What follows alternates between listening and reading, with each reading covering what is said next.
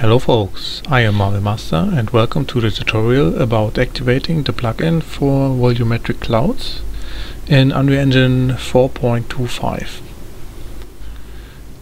As you can see, I've already opened up my Unreal Engine 4 editor, created a blank project, third-person example map, and now what we're gonna do first is go to the settings on top and click on plugins. And on the search bar on the top we will search for Volumetrics, and here we choose the very bottom and tick enabled, and then we have to restart the editor, and once this is finished we can close this window and we have basically activated this plugin. Now how can we get the clouds inside our level here? This is quite simple. I go to the view options on the bottom here and click on show engine content. This will enable us to see all engine content and the plugin content, and here we search for simply sky, and under the Volumetrics content folder there's a folder called blueprints, and here you will find volumetric cloud layer blueprint. So I click and drag it into my world, and as you can see, nothing has happened. This is because we have to adjust some settings. First we are going to do show sky dome, check this. Then before we activate more settings here, we need to lower the step size, otherwise we would get very low FPS. So I will choose 6000. Then we can go on the top again. Here on the cloud scale I choose 120. For cloud altitude I choose 8, and for layer thickness I choose 9.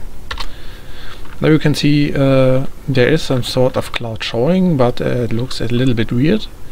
That's just because the sky dome is too small. So I just click on the sky, and it's basically the sky sphere blueprint. I scroll way up here and lock the scale so that when I put in a scale value here, it will be selected for the Y and Z axis too. So I choose X3, hit enter, and as you can see now the horizon is filled with clouds. So unfortunately, as you might see now, my frames per second gets very low. This is because the cloud system is at the moment very taxing for the GPU. And on the right we have a few settings to adjust this. The most taxing settings are the step size and the cloud detail scales and the cloud detail amount. So let's just decrease the cloud detail scale to, let's say, 6. And as you can see, we lost a little detail in the clouds, but it still looks very good. And when I check my frames per second now and go to full screen, it's quite okay to work with. Then we can also change the cloud detail amount here. This will further sharpen or blur the clouds a little more. And basically you can play with all the settings here, change the density of the clouds, how light penetrates the clouds, the cloud bias, the height, the altitude of the clouds in kilometers, the thickness of the clouds.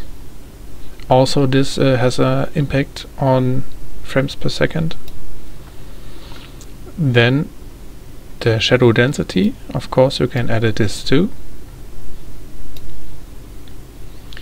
And one thing the plugin does not provide out of the box, I think they just forgot to put this into the blueprint, is the cloud speed. As you can see, it looks quite nice here, but the cloud speed is rather high.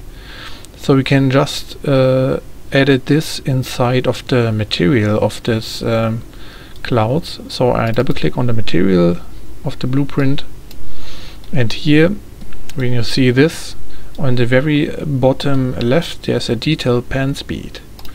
It's at the moment at 0.04, and when I put it to 0.02 on the left here, hit enter and apply to compile shaders, you can see the clouds are now flying slower. And what you can also do is check the provided test levels. Again, on the left here you see there is a folder called maps, and inside here there are some prototype maps. For example, the volumetric sky prototype map. When I click on it and open it, it will open up a configuration of clouds in conjunction with the landscape, and as you can see, it looks really nice. Okay, and that's basically it. You can play around with the values to make the clouds fit your needs, fit your personal style. I wouldn't suggest using these clouds in a released game. I rather suggest to just play around with this, or use it for cinematics or even Argvis. But as you can see, Unreal Engine 4.25 has now a really promising volumetric cloud system, and I hope in Unreal Engine 5 this will be getting further improved, so that we can have these clouds inside of our games in future too.